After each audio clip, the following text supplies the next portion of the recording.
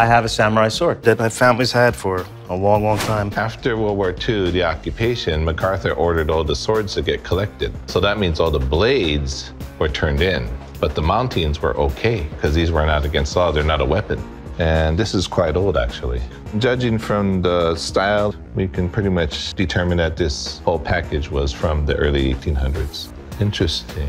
It's a hidden coin pocket. No way. Those aren't gold. No, unfortunately, somebody put some reproductions in here and you would be afraid to get robbed. So this was the best place to actually hide your money. But because of the rarity of this makes this set very highly collectible. This thing would be worth an easy $8,000.